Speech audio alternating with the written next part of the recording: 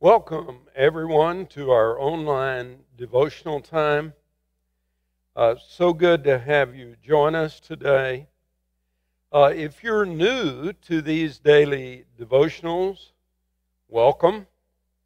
And I hope that our time together will serve as a kind of catalyst to help you in your walk with God.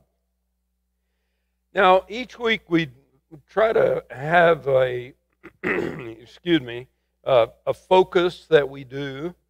And this week, the focus of the daily devotionals is on the subject of how to read the Bible and actually enjoy it. And so each of the ministers will be spending time exploring ways that we can make the experience of reading Scripture, and not just as an item to check off our to-do list, but to make it a rich and engaging experience with God. And so I want to remind you that we have devotionals on Tuesday, Wednesday, Thursday, and Friday each week. Now, my focus today, as we begin, is to talk about some of the simple ways that we can make Bible reading more meaningful and enjoyable. I love what Paul wrote in to Timothy, his understudy minister, about the value of the Bible. In fact, this scripture was one of the first scriptures I memorized as a child. All Scripture is God-breathed and is useful for teaching, rebuking, correcting, and training in righteousness, so that the servant of God may be thoroughly equipped for every good work. And I think that all of us agree that Scripture is good for us. Useful. That's the word that Paul uses here. I like that word. I like things that are useful. You probably do too. Over time, I've discovered some fairly simple ways to enhance the usefulness of the Bible in our reading time. In many ways, it's like learning any useful skill, Bible reading. When we learn to use some helpful tools, it turns a simple task into a joyful adventure. I know many of you are familiar with Jen Wilkin. She's a well-known Bible teacher, and she has a great way of illustrating this point. She said that when she was a young girl, her stepmother taught her how to cook. And it turned out for her to be just a wonderful experience. And she learned things that were passed on from generation to generation from the previous cooks down to her stepmother and then on to her. And she said what helped so much is that her stepmom taught her to use some simple tools when you're cooking. For example, she said when you cook bacon, use an old cast iron skillet, one that's broken and, really has a good track record of cooking things and making them very delicious. And when you cook that bacon, always turn it with a fork. She also taught her that when you make a pie crust, you use a simple wire pastry cutter in a mixing bowl. And then she said, I remember she taught me about how to cut a biscuit by using just a simple can. And you just put the can over the biscuit dough and it makes a great biscuit cutter. They're just simple tools, not anything expensive, not anything elaborate, but the results, she said, were delicious.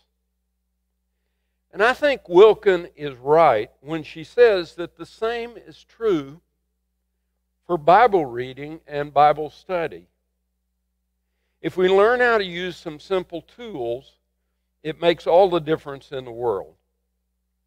So I just thought I would mention 3 that I have bumped into over the years that have been helpful to me. One is read again and again. One of the most challenging summers of my life was when Linda and I were in college together, and we had started dating, and it had gotten pretty serious, and then summer came along, and she went to Michigan to work and to be with her family, and I stayed in Texas. We both got various glamorous jobs, you know, those summer jobs where you work 12, 14 hours a day. My job was working on a construction crew out in the 100-plus degree weather. And so that summer was pretty lonely and hot and sweaty. But Linda was such a great letter writer. And she would write these wonderful letters. And when I would receive those letters, I wouldn't just skim over them very quickly and then toss the letter in the trash can. I mean, that didn't happen. I would go off to my bedroom and shut the door and read the letter carefully, and I'd read it again, especially the parts where she mentioned what a wonderful guy I was. And I would soak it up and sometimes go back to that letter and read it again and again. And those 3 months that we were separated, those letters, and particularly the way I read the letters, really made a difference. They were like oxygen for my lonely heart. And I think that sometimes that's the way we need to approach and think about our reading of Scripture. Read a section of Scripture again and again. And I've said this before, and I'll say it again, it's not about getting through the Bible. That's not the goal. The point is to let the Bible get through to us. And so one of the ways we do that is by reading again and again. And one of the tricks that I've done is to print it out, print it out on a piece of paper, the section of Scripture that you're reading. And then that way you can circle as you're reading through slowly again and again. You can circle key words and phrases and go back and look and really, really spend some time with the Scripture. Don't hurry. Slow down. Soak it in. Read it like it's from someone who dearly cares for you, because it's true. The Bible is really a love letter from your gracious God. A second tip I would give you is use a dictionary to clarify the meaning of words. Because words are tricky. They mean different things at different times and different places. And I know if you can handle the Greek language or the Hebrew language, I was forced to take Greek and Hebrew, and it was helpful. And maybe I can use a lexicon, and it's helpful to me. But I'm not really talking about that, not a Greek or Hebrew lexicon. What I'm talking about is just an English dictionary. And there are plenty of them. You can take your iPhone and find them very quickly. And when you come to words or phrases that are not clear to you, just look them up on an English dictionary. And reading the meanings of those words and how they're used can be really helpful. It's like having a good screwdriver in your toolbox. You find that you use it really often. and it's really helpful. And then the third thing is I recommend that you read multiple translations to really enrich the fullness of the reading. There are many good English translations of Scripture, and reading the Bible in several of them just adds color and texture. And what I've found is that often when I'm reading in a different translation than I normally use, I have a kind of aha moment where I see something and I understand something that I hadn't before. So it's helpful. When I was a kid, my dad loved to have a big garden.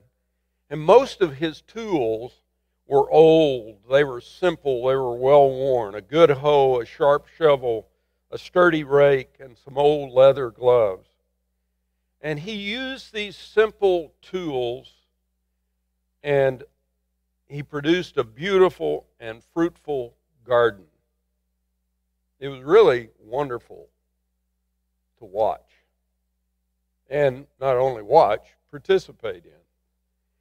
Early in my career as a minister, there was a retired teacher who was a member of the church that I served. She was a delightful lady.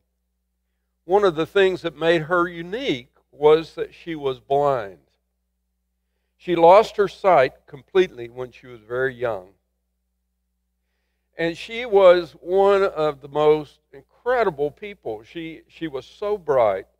She had gone to college, finished high school, gone to college, and even studied graduate studies and got a master's degree. She became a gifted teacher helping blind students to excel.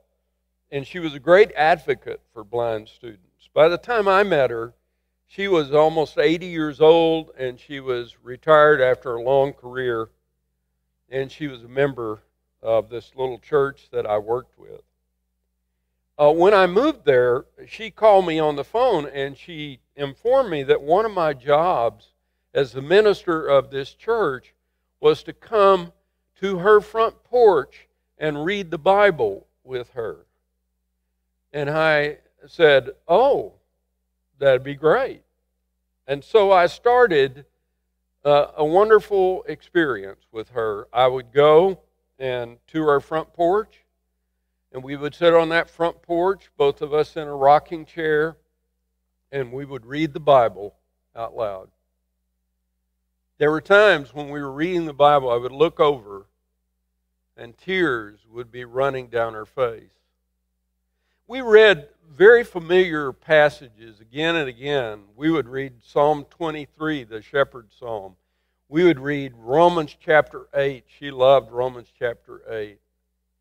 And we would read the Sermon on the Mount, sections out of the Sermon on the Mount, especially the Beatitudes. She knew all the words. Often when I was reading out loud, she was mouthing the words, and she'd have a big smile on her face. It was a delightful experience as we read the Word together. And in many ways, the Scripture came alive for me in a brand new way. She would say, "Thank you," again and again, and then she would feed me Sara Lee pound cake and a Diet Coke, and I would say, "See you next week." Sometimes I think we've made reading the Bible too complicated.